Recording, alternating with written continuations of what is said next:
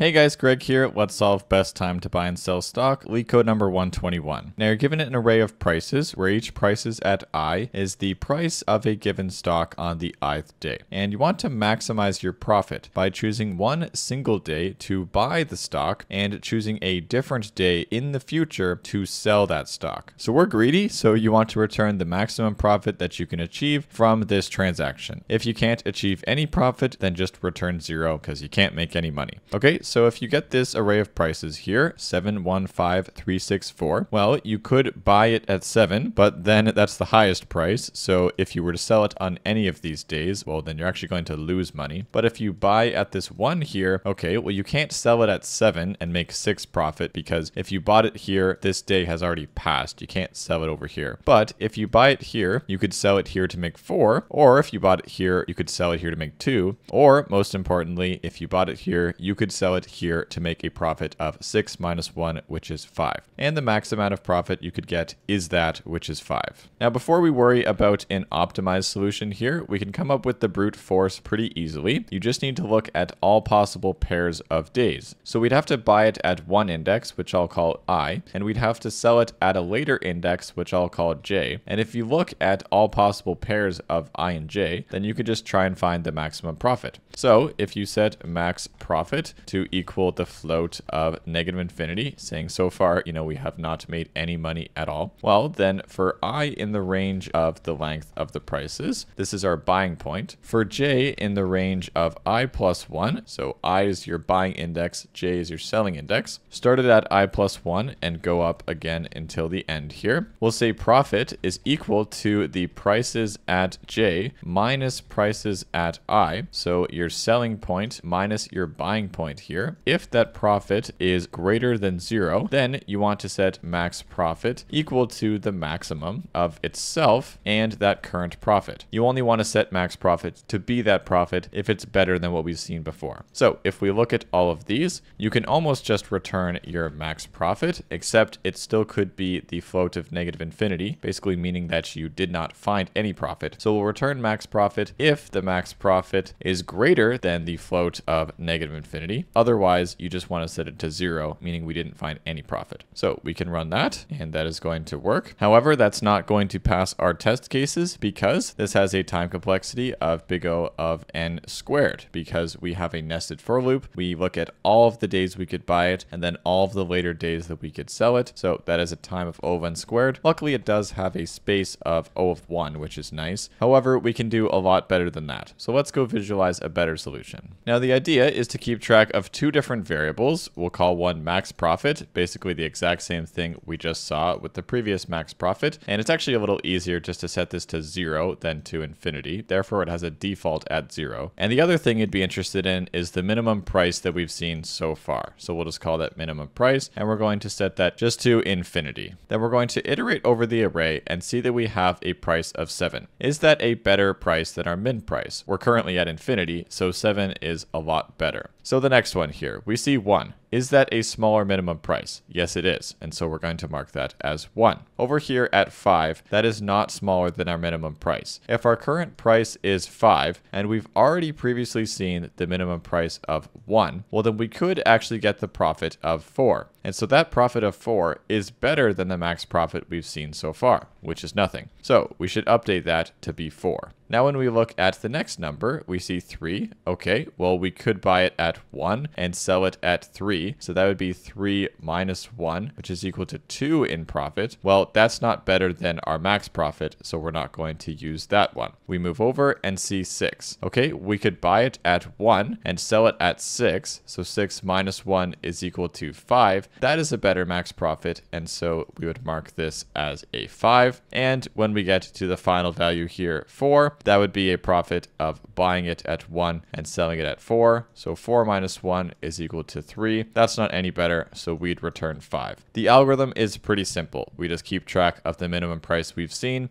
and try to see if we can come up with a better profit. Okay, so this solution we'll write will have a big O of n time complexity. We're just really looping through the prices, and its space will also be O of 1. We really don't need to store any data structures. So we're going to get a min price, which is currently equal to just infinity, so the biggest value we could see, and we'll get the max profit that we've seen is currently at 0. That way, since it defaults at 0, if we actually couldn't get any better profit, then we would just return 0. Okay, then we just say for each price in the prices, if the price is less than the min price, then the min price is going to equal the price. The potential profit is equal to the current price that we're looking at minus our min price. So we'd want to buy it at the smallest value we've seen so far, and we might want to sell it at that current price. If this profit is greater than the max profit that we've seen, then you want max profit to equal that profit. That's really all there is to it. You would return the max profit at the end, and if you're to run that, it's going to be significantly faster than our brute force solution. We're going to fly through everything, and there you go, guys. Drop a like if this was helpful. I hope it was, and have a great day. Bye-bye.